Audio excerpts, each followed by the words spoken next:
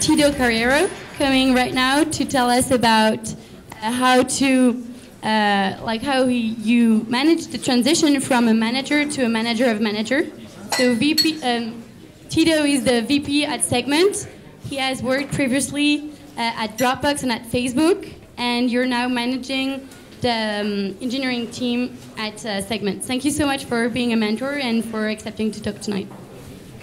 Thank you. I'm feeling incredibly awkward that I'm wearing the same shirt that I'm wearing. Probably not what you're supposed to do. Cool. So I have three stories that I want to share. Each of these are kind of important stories in my journey to becoming a manager of managers. There are light lessons about each story that I will share as I go. So story one is really about my initial transition to managing managers, sort of where it all got started. So for this story, we'll rewind to 2012. I've just joined Dropbox. I'm super excited about leading the Dropbox for Business engineering effort. Apparently, no one was working on that before I got there, and so I wanted to start working on that. And so I had been there for about 3 to 6 months. We were kind of cruising on the set of projects. We had a pretty awesome roadmap. There's pretty clear feedback from customers about exactly what set of things that customers wanted, and so we were cruising on this roadmap.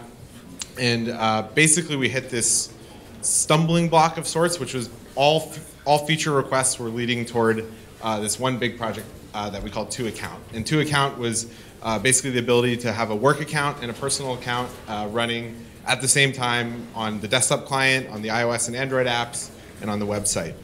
And obviously, in the early days, Drew and Arash were not, as they were hacking on the early architecture of all these platforms, they were not thinking through like, oh, we should support multiple users one day. Let's architect this thing properly. And so this was a really, really big endeavor. And we actually had an early PM.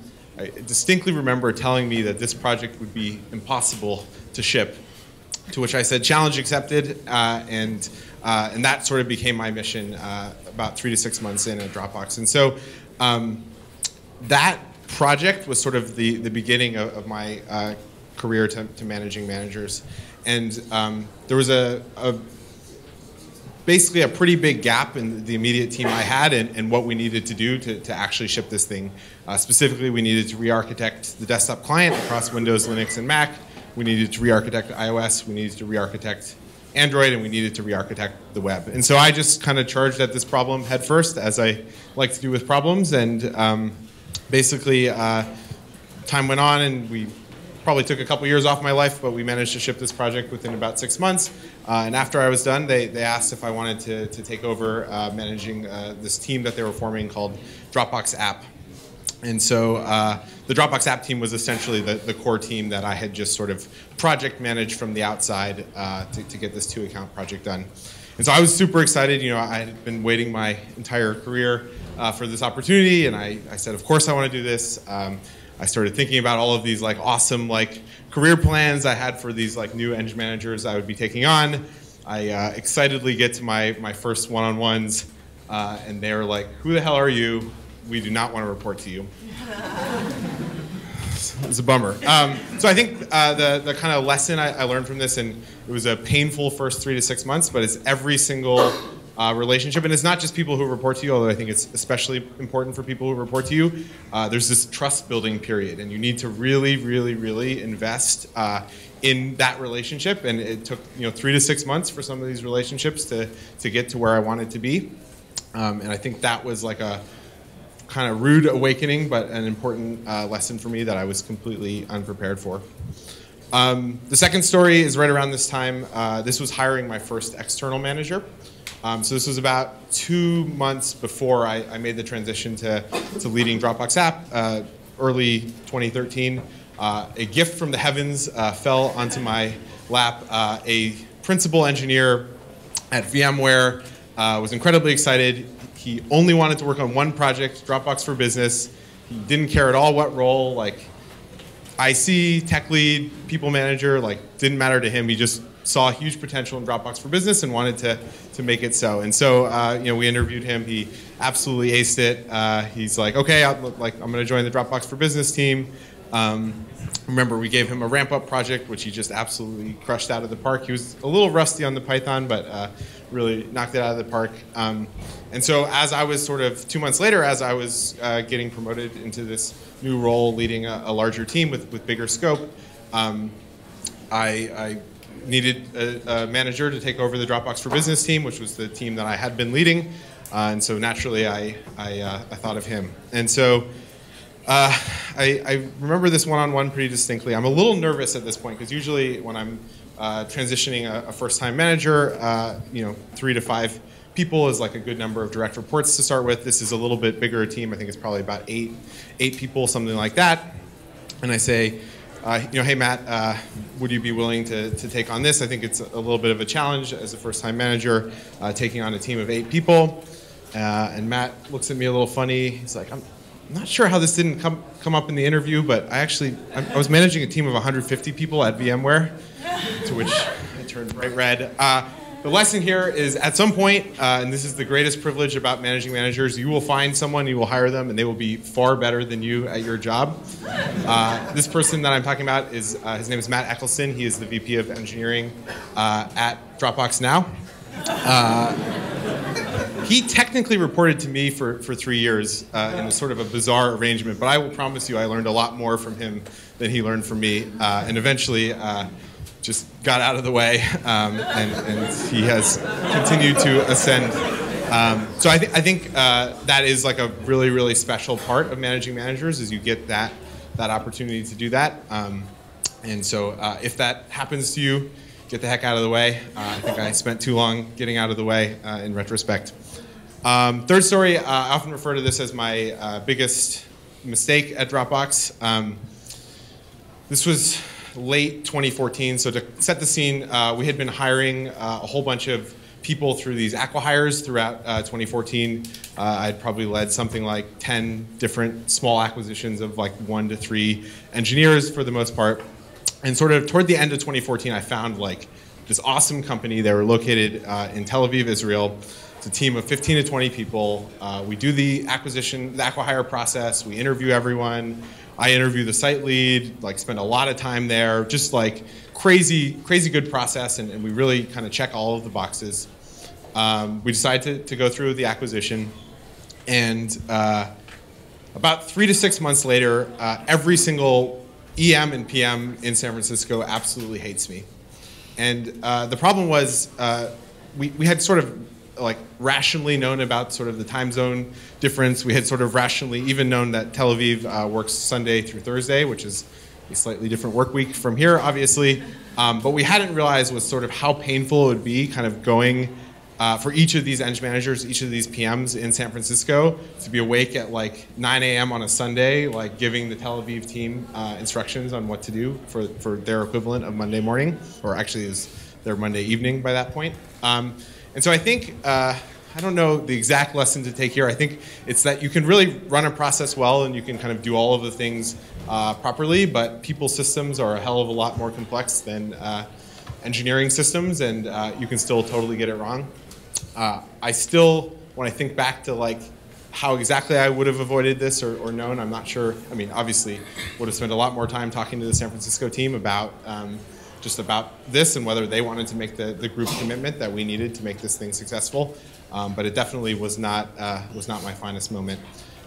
So yeah, in closing, I guess I just want to talk briefly about this concept of failure as I was like reviewing all of these stories and thinking about a lot more stories in the past when I was picking the ones I wanted to tell. I kind of kept coming back to this feeling of failure and just realizing that I had made all of these mistakes, and we spent a lot of time tonight talking about that.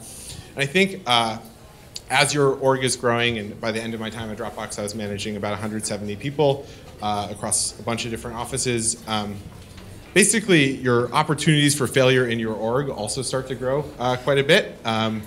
If you think about the math, like if everyone has like one bad week every 3 years, when you're managing a team of 170 people, there will be one bad week happening across your org every single week. Those fires will probably come back up to you, and you will have to deal with them. And I think it's really easy to just kind of get swept away by this feeling of failure. And I do this little ritual now. So every 6 weeks we have a board meeting at Segment, and I write down like a very detailed synthesis of everything that has gone wrong. There's always stuff that's gone wrong. I also do a detailed synthesis of all the progress we've made since the last board meeting. And then I sit there for about 5 minutes and I just pat myself on the back very aggressively for all of the things going right. And I think that's sort of like how I stay sane as my kind of roles and responsibilities have grown over the years, is you really need to appreciate all the things that you're doing right. And you don't get that sort of dopamine hit of watching your code make it to production and like be viewed by the world. And like, I remember that rush. It's a great, great, great rush. And so as you start to kind of get away from that, I think it's really important that you kind of take a step back and like appreciate all the things that are going right and all the progress that you have been making, since it's really, really easy to forget about that and be swept away by the failure. All right, thank you.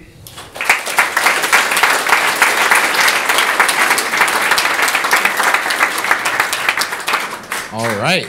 How do you measure your manager's performance?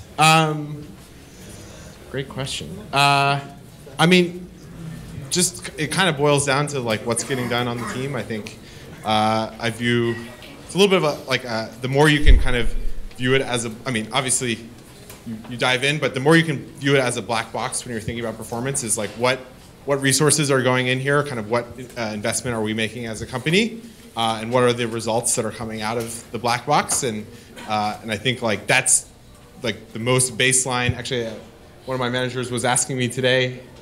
He's like, this is my last one of the day. He said, "How did you know that X person wasn't doing well? You're like quite far away from this. Like, I just don't understand how you had that spidey sense. Can you tell me?" And I said, it's very simple. Every week, like at the end of the week, I just like ask myself, like, what did each person accomplish? And if I can't answer that question, you know, maybe one week it's okay, but if it's like a couple weeks in a row where I don't know what they've been doing, what the result is, I start to get worried and I start to ask. And I think managers are pretty similar. It's like a sum of a bunch of resources, and you want to see sort of results coming out the other side. Now, obviously, it doesn't always happen perfectly, and it's important that at that point to dig in and figure out, is someone like the wrong fit for the team? Like, are the resources wrong? Is the project not clear? There can be a million things that are wrong, but I think at the most basic level, a team that is happy and a team that is really cranking out impact is a healthy team and a very strong manager. And when that's not happening, I tend to be concerned and dig in. Ooh, role of VPE versus CTO. So this one is different at every place. Segment is sort of unusual. So I got to Segment on my first day. The CTO and one of our product co-founders both asked if they could report to me. It was a very bizarre and strange move. I said, I guess. I think our CTO really wanted nothing to do with hiring. He had been hiring for quite some time. He also really wanted nothing to do with product management or project management or people management. And so we have a very blissful relationship. All of the things that I love doing are things that are not on his interest list. I would say CTOs tend to be a little bit more responsible for sort of setting the technical direction, the public face of the brand of the company. So Calvin, our CTO, does a bunch of incredible writing for our blog, writing that I am definitely not capable of doing, and he is deeply responsible for hiring lots of great engineering talent because he writes all of these great engineering blog posts. But it really depends on the company and the CTO and the VPE, but I would say VPEs tend to be more responsible for hiring and people management and kind of scaling the org and making sure that the black box keeps functioning well, and CTOs tend to be a little bit more responsible for the brand and the technical direction and the future of the product and kind of seeing around corners, especially infrastructure corners or product corners that we're likely to run into. All right, am I done? All right, thank you.